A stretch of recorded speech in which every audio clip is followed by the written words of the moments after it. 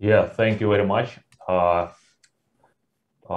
present to you our paper and thesis, which Can you share has your been. screen? I'm sorry. I'm very sorry. We didn't prepare any presentation for it, Okay. but I will show you some ideas about our paper in live mode, perhaps. Okay. So I present the work from Moscow Engineering Physics Institute, which done, and the Moscow Agency of Artificial Intelligence, which is done by me and my colleague Vladimir Stepankov. So we present yet another criticism of Chinese room from the position of hybrid model of hybrid architecture of artificial cognitive agents. So let me just demonstrate you some ideas which I will draw with my tablet. Okay, all what I want to explain and tell you is about the same theme: understanding of what we see and what artificial agent perceive. So I continue the previous and previous themes, and all this about symbol grounding problem. So what is symbol grounding? If we think about something, then we see with our inner eye some images or hear some sounds or something like that, because all our symbols are grounded into sensory systems, basic sensory systems. So we in our laboratory solve this symbol grounding problem with very interesting idea. Before I explain how we solve this symbol grounding problem, I will show you our idea about general cognitive architecture. So we have sensory systems,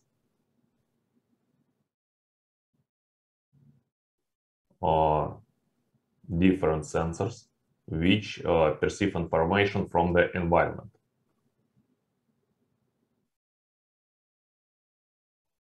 Then we send all this information into a multi-sensory integration system.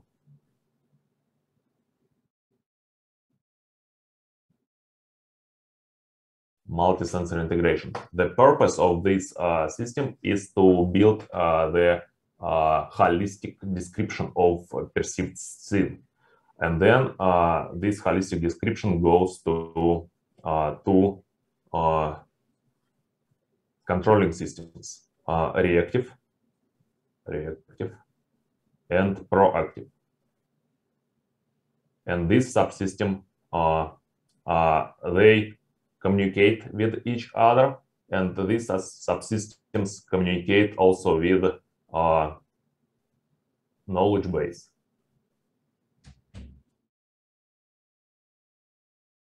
Knowledge base which consists of personal experience, personal life experience of this agent.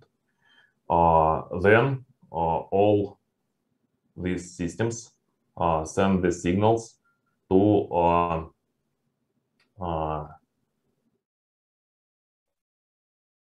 motor system, which translate the signals, the high order signals, high order commands into very low level signals, which something like assembly language or machine code language in computers. And these low level signals goes to actuators. which conduct this response cycle to environment back. And this cycle of operation is done continuously and perhaps in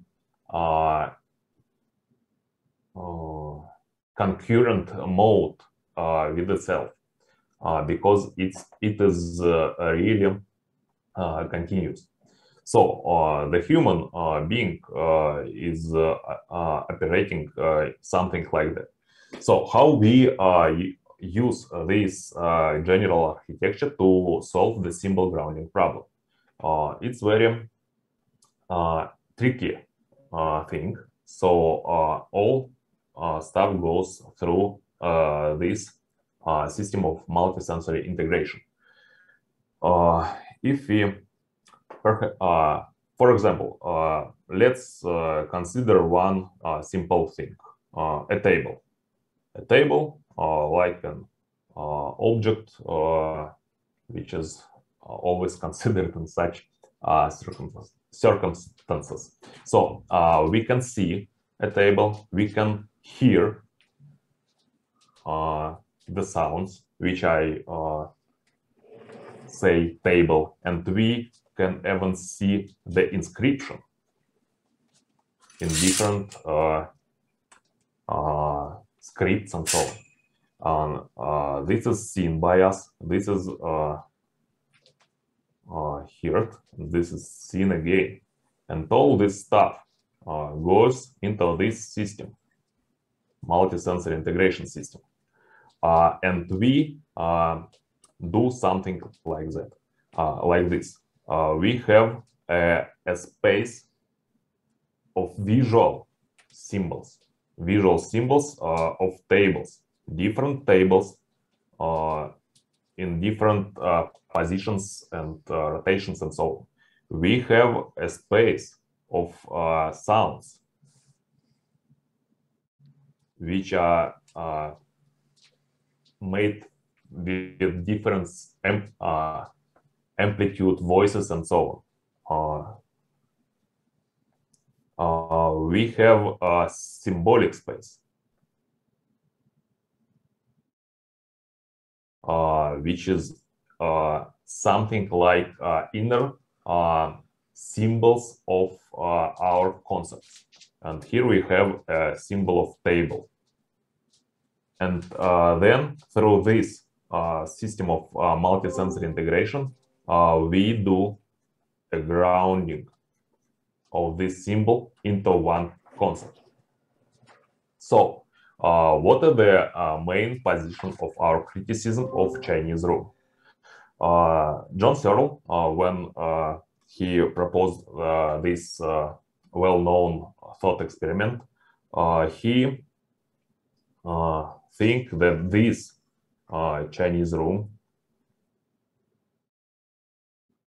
is something like tabula rasa, yes. And when we input here something like this, or something like Zhuozi,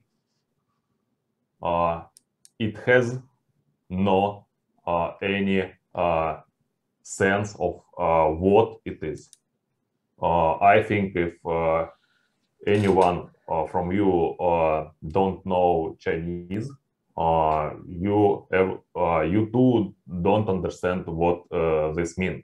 But perhaps you can think that this is exactly the table in Chinese.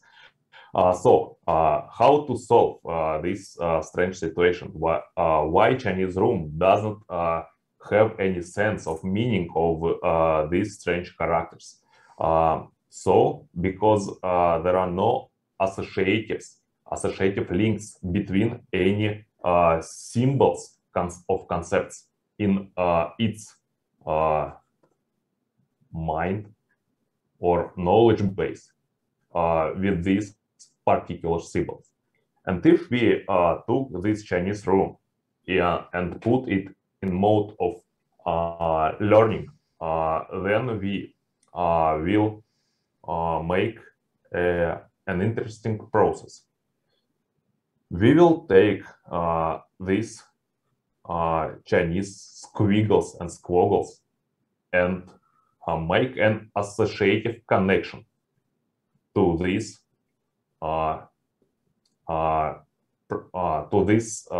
symbol from symbolic space. Perhaps it will be connected at first. The sound of these symbols will be connected to audio space, and the inscription will be connected to symbolic space. And then when we study Chinese language in very intensive way, this symbol will be connected to directly to concept, and then it will has different associative links to all symbols which are to which this concept is grounded. And through these symbols and through this space, through this concept, it will be linked with other concepts in agent's knowledge base. So it will be perhaps how it will be in English. I know German word, Möbel, yeah. Maybe. So furniture. Furniture. Yeah. Furniture, yes, of course. Perhaps other concepts and so on. We will have very dense network of concepts in this knowledge base. And when this Chinese room is trained, is taught by such a process, which is analogous to how we train human babies, it will understand these squiggles and squaggles, as John Searle said, because Chinese room will have these strong connections with conceptual symbols in its knowledge base. So this is the main idea, which is explored by us, by our collective in our laboratory. And I hope our paper, which we published at this conference, and all other papers which we already published in other conferences, will be a subject of interest for you. So thank you very much. I hope my live presentation was not very boring for you. I'm ready for your questions. Thank you. That was really innovative. Okay, please, questions. I have a question. Roman, there is a possible version of the Chinese room argument that we should imagine it like the multimedia Chinese room. And in this case, instead of sending just symbols in Chinese, you also send videos and images of the objects of the world that you want to represent. And well, in this case, you are able to generate a better understanding of things that are not just symbolic, but also are iconic in the sense that they are icons of the things of the world. How do you think that your argumentation could connect with this idea of the multimedia Chinese room? Yes, I think we continue this argumentation because we introduce this multi-sensory integration subsystem of cognitive architecture. And through this multisensory integration subsystem, all that iconic representations of symbols are connected with each other. And we talk not only about the images from video sensors, but we talk about any other different sensory modalities. So just in this, you can see that we extend that argument of multimedia Chinese room, and just now we use it in our work. Okay, thank you. Hedda has a question. Hedda. Oh, sorry. If I can maybe give a little bit different perspective on the philosophical argument. So for us as computer scientists, a network of concepts is maybe the same, and then you add in pictures from all sides and so on.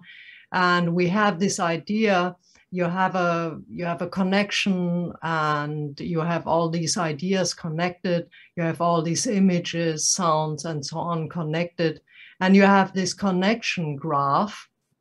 And we have this idea, this is meaning. And then we don't really understand what Searle's problem is. But if I may go back to, I don't remember, was it Adam who said it, that if you take the introspective approach, which is not popular at the moment, but was so for about 2,000 years and longer, you have the idea, if you look at something, or if somebody tells you something like, let's say,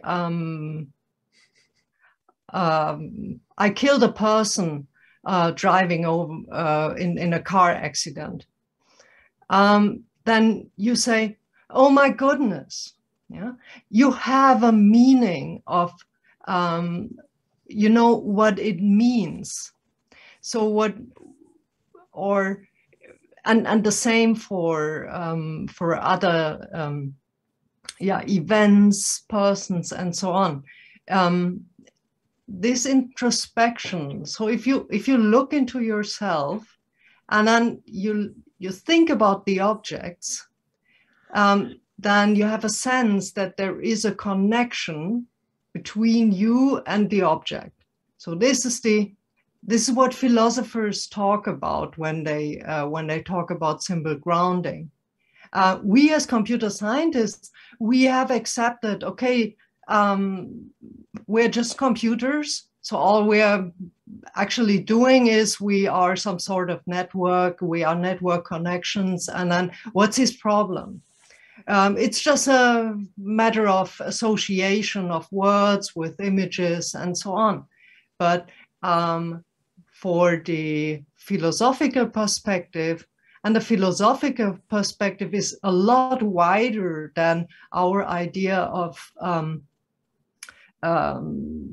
computers or the human mind as a computer. That's kind of our basic axiom when we're talking here. So we can't really talk to Searle in that manner, because what Searle is talking about is a lot wider than what we're talking about. Philosophers talk about ontologies. When we as computer scientists talk about ontologies, we mean networks of concepts. When philosophers talk about ontologies, they mean the immortal soul, God, the universe. Yeah, so you have a very different perspective at the world, and you can't tackle Searle's argument with a computer. metaphor. I'm just trying to explain what the main misunderstanding is between many computer scientists and what philosophers mean. Philosophers mean there is a connection between the one who means and the object meant, a real connection in the world. And so that's a little bit more than what we mean by it. Okay, that's just my comment. Thank you very much. Very interesting, but I'm just a practical scientist which don't use any metaphysics in my works. But thank you. Artemy first, he had her hand previously. Thank you. Come on, if the symbolic system brings to you the Jodze, which you cannot interpret, and a visual system brings you another character, which is the representation of this video representation. You connect one to another, but you still cannot understand what is in reality. This is, as I understand, this argument. Mm-hmm. Exactly. What to do with that? This is a very subtle thing, and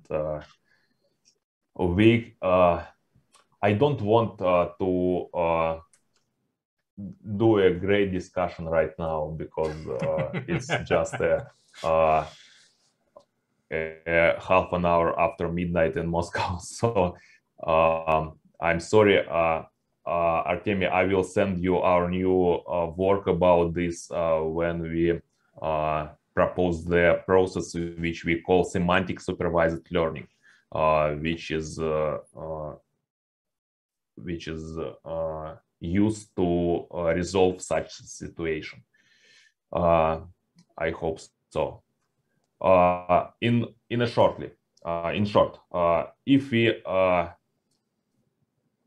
we try to connect different symbols which have various modalities, we will consider this situation just like a human babies.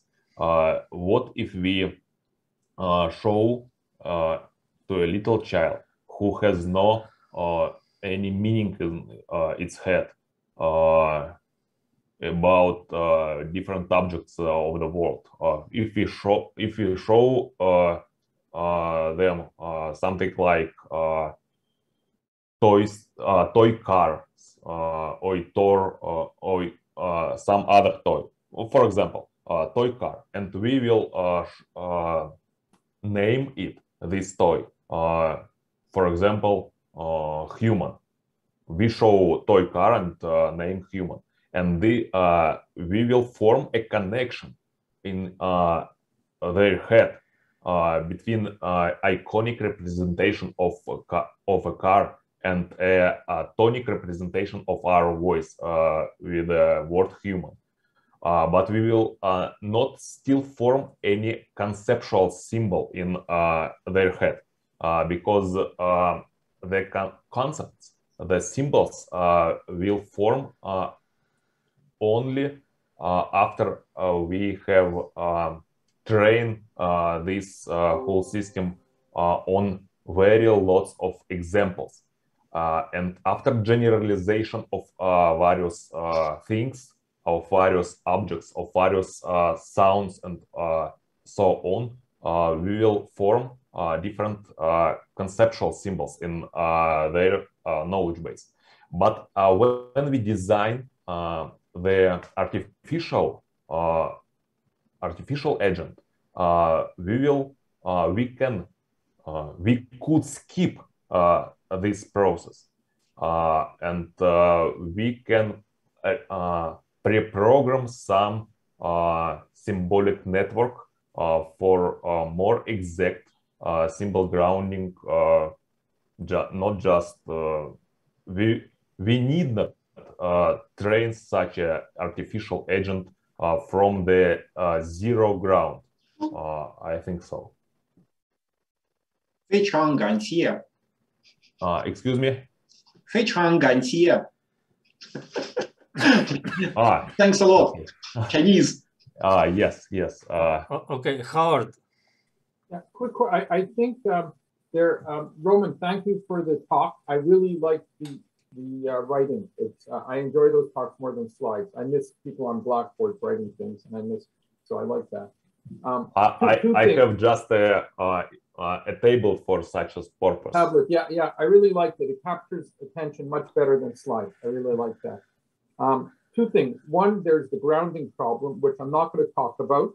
I have my own ideas. What you talked about in terms of the grounding, there's Harnan from the 1990s. He said almost the same thing you did about Searle's thing. He talks about having a dictionary, learning another language. You don't know the first language. I think my own feeling is I think Harnan, Searle, they're all wrong mathematically because I don't think things necessarily have to be grounded for it to work, but that's a whole nother discussion. And another discussion, just like if you give me a bunch of data, I can use methods from Pearl, the last 20 years to change statistics. I can find causal relations even if I'm not grounded, but that's a whole nother discussion. My issue is this. The other problem, there's two problems. There's grounding and then there's the binding problem. The binding problem I spoke about this morning. I tried to do what you did last year and it won't work what you're showing. You're going to have problems. You're fusing everything into that center, and then that center, you're going to have to make decisions from it. It's not going to work. You're going to get combinatorial explosions, and it won't work. It'll work if you can fuse something very simple. For example, in a self-driving car, if you have 8 cameras and they're all video cameras, you can fuse the video cameras for one visual image. You're going to have a hard time fusing everything the way you're doing it. You have to account for the binding. You somehow have to bind the information in a way that's I think a little bit more mathematically that'll work out. I don't think it's going to work what you thought. Yes, it's a known problem. We just now carry out some experiments about this and try to find the method of how to say the method of choosing the right action, because we think that the main purpose, the main goal of symbol grounding is to choose the right action of agent. And we just now tell about embodied agents in our reality. So if we of course, if we have a very broad network of concepts, and we will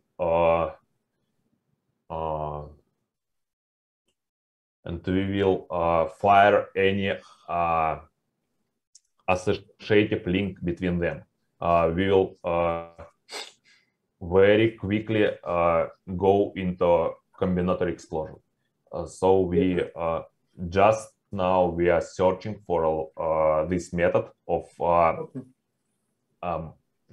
something like binding the context into current situation. Just now I can't say anything exact about this just because we just carrying out the experiments. Okay, I have the same problem, that's why. But I think there's two issues. One is grounding, the grounding issue. And there's people, Searle, Harnan, Barcelo, who write about it. I don't think they're right even, but that's a whole nother issue. Harnan, 1990, he wrote about trying to learn another, he said it's a better example of trying to learn another language. It's Harnand, Harnan. He gives almost the same example that you gave, Harnan. I'm learning another language. Then the other issue is the binding problem. I think they're separate problems. And the binding problem is very challenging because the combinatorial explosion you get. But I enjoyed the talk very much. It's late. Thank you for a wonderful lecture. But I think this problem is not unresolvable because we people we have some methods of resolve it, and I see something like lazy programming, lazy computation from functional programming, something like that. There's lots of ways to solve it. There's always solutions, but I think the problem is you have to look for some subset that you want to solve, What I was saying before, there's an equation of general intelligence from, I could put it'd be better if I put it on the screen, from Legg and Hutter, 2008. The problem is it uses Kolmogorov complexity. Once you have Kolmogorov complexity, you can't solve things. It's everything. You have to, for any of these problems, you have to pick some sort of subset exactly if you want to solve it. You have to do that, which is what I'm doing now in my own models. Exactly. Yeah, exactly. yeah. Thank you. Yeah. So, thank you. Okay, thank you, Roman, for your talk. I guess we exhausted all available time, and we need to move further to the talk of Adam Bennett.